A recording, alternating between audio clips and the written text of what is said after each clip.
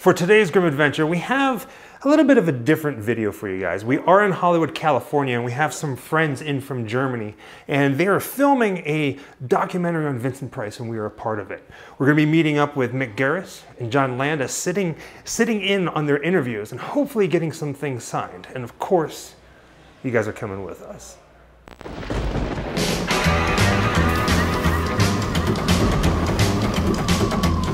Wherever I come, bad luck is coming my way. Wherever I go, hard luck is there to stay. Good luck never stays a day. Bad luck's always coming my way. Hi guys, how are you doing? It's me, Laurent from Wicked Vision, a German label who does media books, DVDs and releasing movies. So we are here at the place of Jim Kunz. With we, I mean my boss Daniel and I are here in Los Angeles. We came all the way from Germany, and what are we doing here? Well, we make a documentary about Vincent Price called The Vincent Price Legacy. As you know, there are not many Vincent Price documentaries out there, and we thought it would be great to have a documentary where we relate his personal life to his movies. So, never have been before. We asked permission for Victoria to do this. She agreed, she gave green light, she loved it, and let's see what happens. Today we got Mick Garris and John Landis. We got many more people, even the Grimm Life Collective are in this movie. So I'm happy to do it. If you like it, please let me know. If you don't like it, please let me know also. I'm fine with that, I love it, and see you guys down the road. Bye! I'm going to be back here out of his eye line, and then you guys can just basically position yourselves wherever you want over there. One time working with experts is something amazing. Seriously, never had it before. Poor guy. I will never have it. And then suddenly she fell over me. Ah! And kissed me and everything. It was What was that? Crazy. Saturday here in the Whiskey Go-Go, it happens to me. Oh. Yeah. Sounds like Saturday at the whiskey. Yeah. He was like, It's awesome. nowadays I would fly, you couldn't do that. He was like, I was looking at this poor little girl's face and I had to call her a bitch. No, he has it forever. It's so good. You guys all set? I'm set. Are you set? I'm ready. This sounds great. All right, here we are. Camera speeds.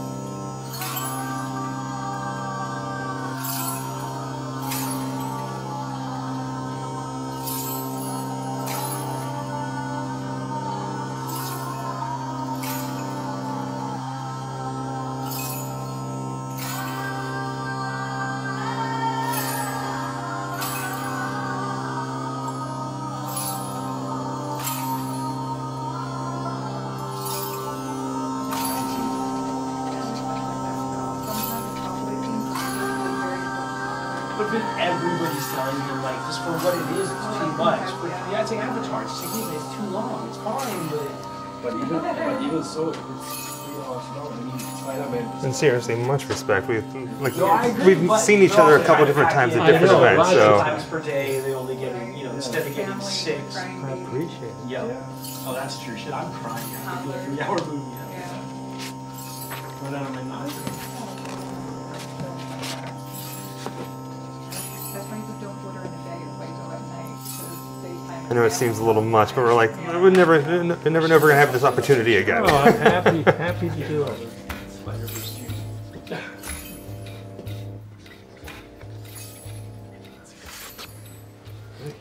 Thank you so Talk about a movie much. that's getting reappraised. That's Shining.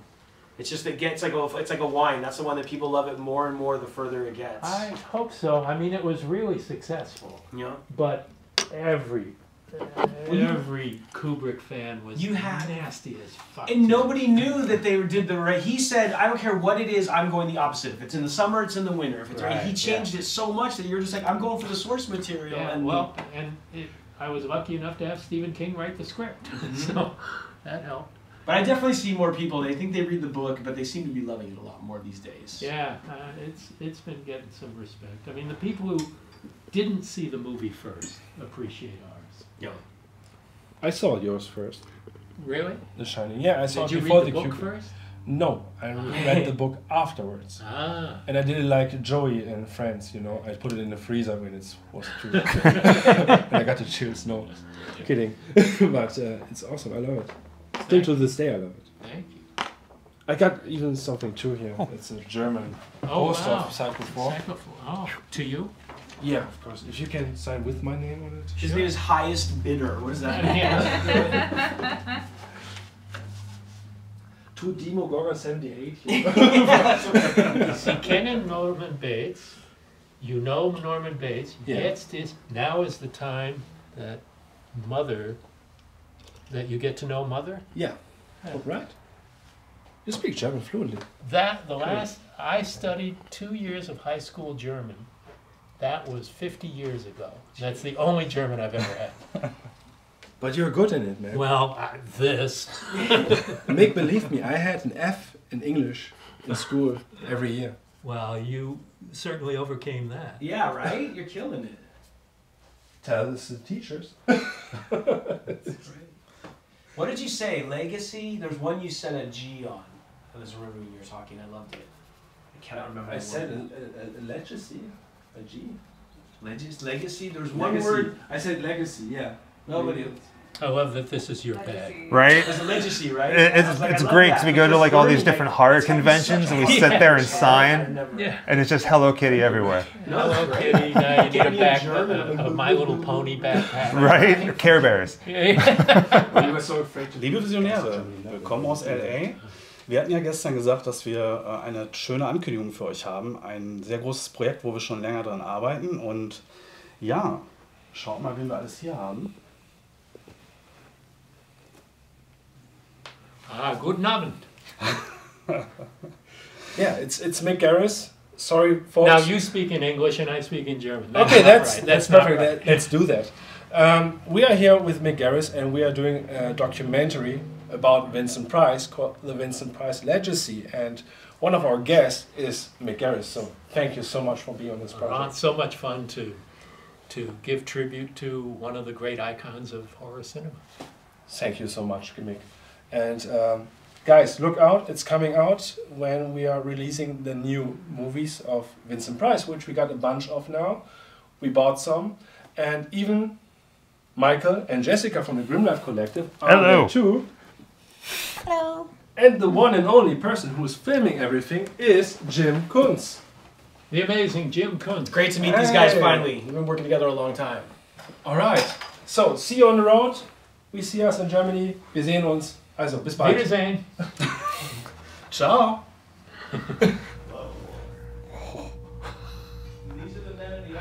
John Landis is here. He's out there getting a tour of the studio, and I just heard his voice and it sent goosebumps. Freaking heckins. I am geeking out a little bit. Screw it, I'm geeking out a lot. Sitting 12 hours. After 5 hours, you don't feel any pain. Hello. I left you a death trap to get through here. Yes, you did. Let me, of course I did. Let me... These are Michael and Jessica. And they Nice meeting you. Hello. Well, Oh, you want me to move here? no, wanna be in it too. yeah, I was going to be in it too. You want me in it yeah. too? Okay. All right. Here we are. But Yes. this is going to be a little bit different. It's going to be about an American Werewolf in London. One question. Just one question. And it's one question. And it's a bit of a doozy. Looking back on American Werewolf in London, the first thing that comes to mind, like, I can't believe I was a part of making that. Like, I can't believe I was there. No, not me, You you. weren't there. I could believe it. What do you mean that I would? Yeah. That's hard. No, I believe it. I wrote it. I produced it. I directed it. I was there. Well, I mean, looking back, if you were to pick one memory from that, your favorite time working on American Werewolf in London, what was it? Well, for filmmakers, you always got to remember it's different. You have two things. You have the memory of making the film and then the finished film.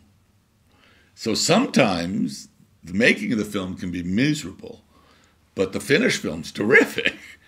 And vice versa. I've worked on movies where everybody loved each other and it was wonderful, and the movie comes out and it stinks. You know, so you never know. Movies are alchemy, so you're never sure of how they're going to come out. But making an American Werewolf in London was a big pleasure for me because we made it by a process called negative pickup. because all the studios turned it down. And because we said, we want $10 million.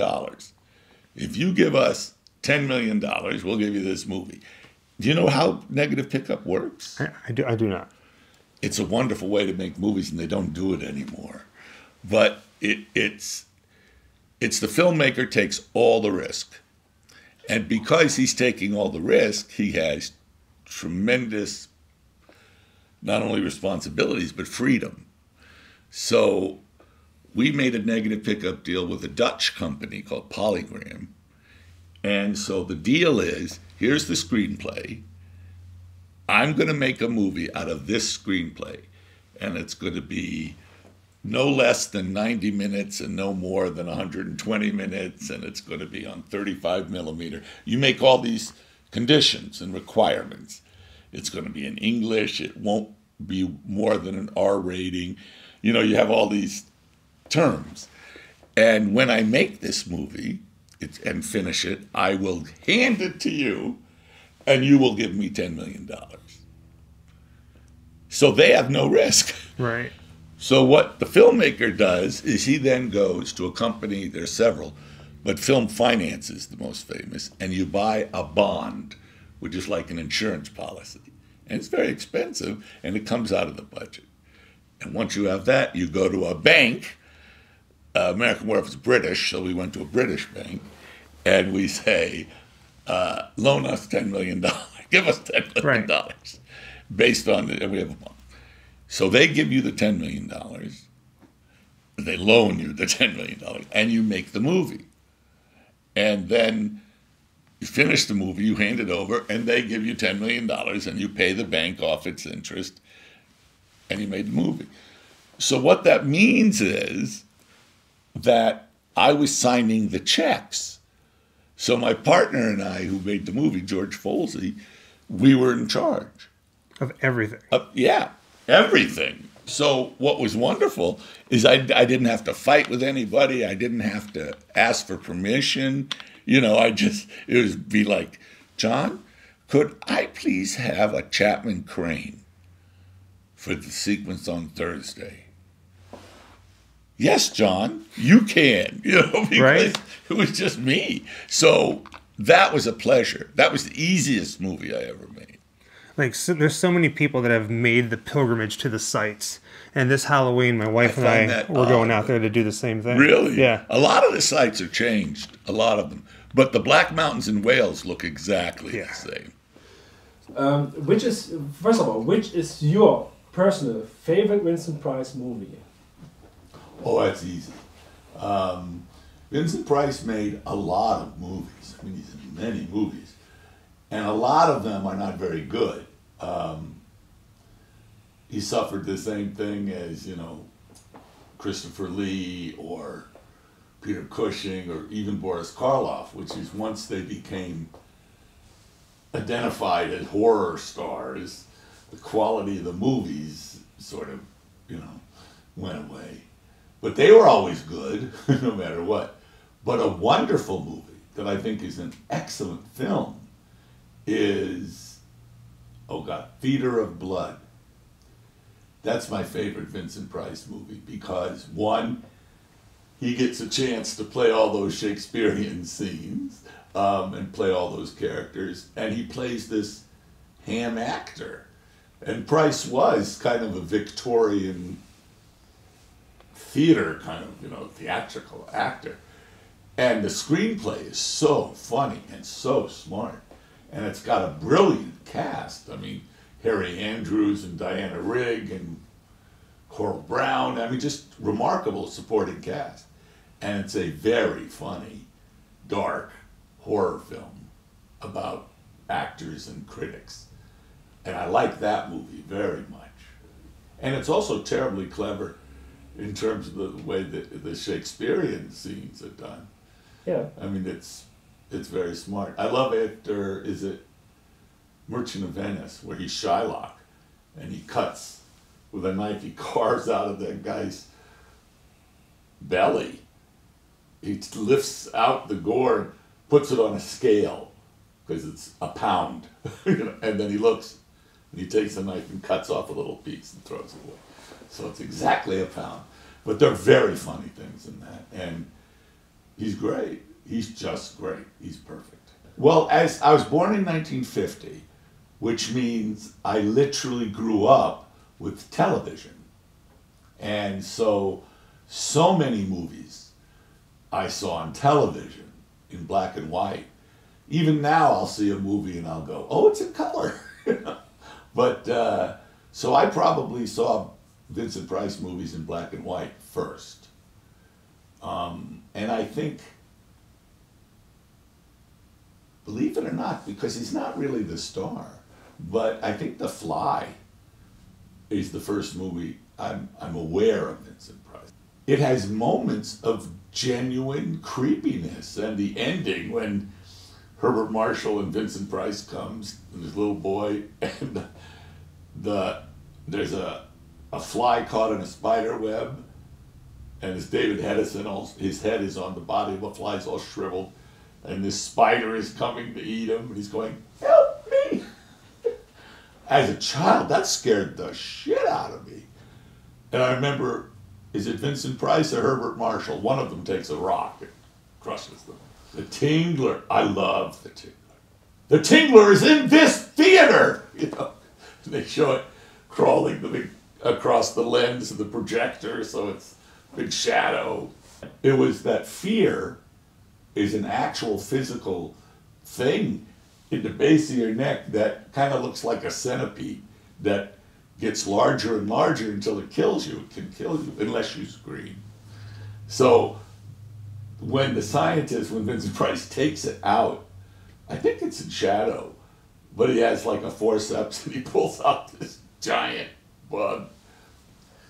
Really stupid, but as a kid, it was like really scary. Grimm like Grimm fairy tale. Exactly. Grimm life. Collective. Jeez. Right? Told you it was long.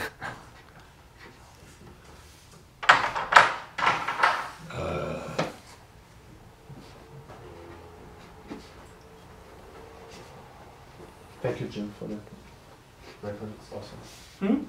Thank you for the great views. Oh shit, you haven't seen it yet. Not focused on the books, you know, it's maybe a mess, you know. No, I'm kidding. Eugenio did it. He did videos for us. And also he said to me, well, no, this is art. And I said, no, I'm paying for this. This is an art. You filling his nose hole with and it was us as well. What are you gonna do with this? No, we collect Laserdiscs, so we have a collection in our home office. They have a big YouTube channel as well with lots of just big horror films. Yeah. Every time I look, it's another. So here's An American Werewolf in London poster. The Grimm Life Collective, Stay on the Road, John Landis. And we also had this printed. Got Mick, Garris, and John Landis to sign this. John wrote Boo. And then of course, Jessica and I have a killer Laserdisc collection, and here's our copy of the movie. He signed that as well.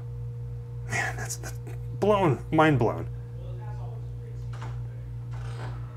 Wherever I come, bad luck just comes my way. Wherever I go, hard luck is there to stay. Good luck never stays a day. Bad luck's always coming my way.